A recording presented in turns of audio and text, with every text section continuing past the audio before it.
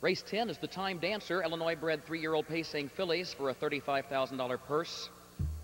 No changes. Number 1, Am I Special or What? Owned by Dick and Barbara Cooley's Tanamera Farms, trained by Irv Miller, the driver Brent Holland. 1A, Foxy Graham, owned by Tanamera, trained by Irv Miller, the driver Andy Miller. Number 2, Lucy Desiree, owned by John Nessa and Forrest Shoemaker of Altamont, trained by John Nessa. Mike LaChance will drive. 2A, McReba, owned by John Nessa and Forrest Shoemaker, trained by John Nessa. Eric Ledford, the driver. Number 3, Sporty Cam, is owned by Bill White of Flora, trained by Dwight Banks, the driver John Campbell. Number 4 is 1 in a Million Girl, owned by Paula Smith, Horseman's Financial Agency Incorporated, and Premier Racing Stable, trained by Amanda Smith, the driver Dave McGee. Number 5, DLJ Direct, owned by Herbert Anderson of Mount Dora, Florida, and Brent Johnson of Big Rock, Illinois, trained by Herbert Anderson. Luke Willett will drive. Number 6 is Lou Annie.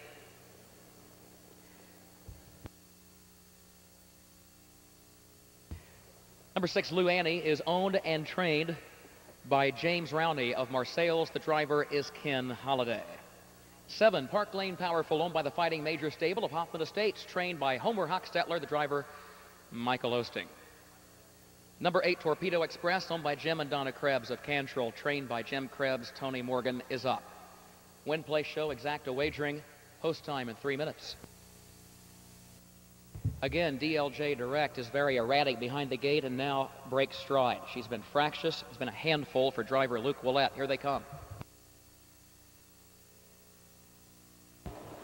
This time they're off and pacing. Lou Annie fires out along with McReba to go toward the front of the field, and 1 in a Million Girl is there down toward the rail. 1 in a Million Girl moves up for a short lead. McReba goes second. Lou Annie is parked 3 wide and third around the first turn. Sporty Cam is racing fourth. Am I Special or What is fifth. Lucy Desiree is sixth. Park Lane Powerful is 7th. She's 9 lengths off the early lead. Foxy Graham is 8th. Torpedo Express is 9th. DLJ Direct is 10th and last after a break. 27-1 the time for the opening quarter, and Lou Annie has made the top by 1 length. 1 in a Million Girl goes second. McReba is racing third. 2 more lengths to Sporty Cam in fourth. Lucy Desiree moves up fifth on the outside of Am I Special or What. Park Lane Powerful is off the rail, moving in the 6th position with cover. And now here comes Sporty Cam to the outside. That will provide cover for Lucy Desiree, who continues to move up as well, off the half in 56 and 2/5 seconds. Lou Annie leads at 3 parts of a length. Sporty Cam is lingering second on the outside. 1 in a Million Girl locked in toward the rail in third. Lucy Desiree on the outside is fourth. The stablemate McReba moves up the rail into fifth.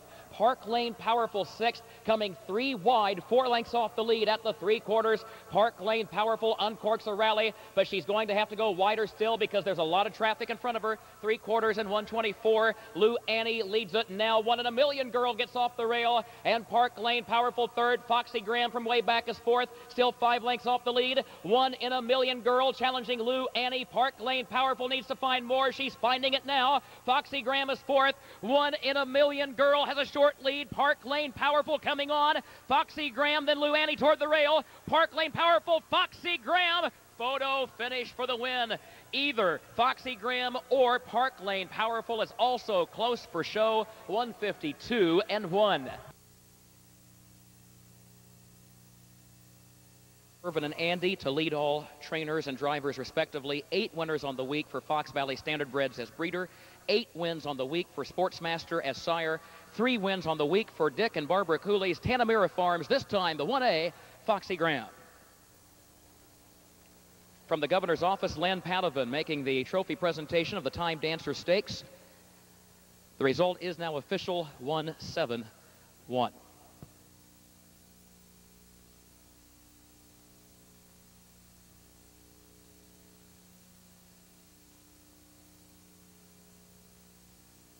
Going to give driver Andy Miller a break and talk this time to his brother Irvin Miller.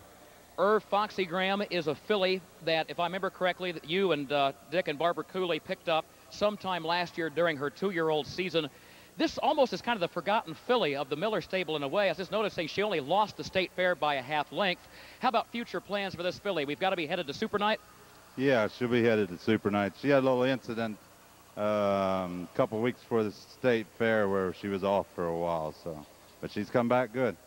The last two winners of the Time Dancer have gone on to be named 3-year-old Pacing Filly of the Year. We know that Dick and Barbara Cooley would enjoy that. This filly is certainly one of the leading candidates for that award. Tell Dick and Barbara congratulations. Good luck this fall. Thank you very much. That's Irv Miller, our winning trainer. By the way, don't forget, folks, Super Night, which will feature the Grandma Ann for these 3-year-old Pacing fillies.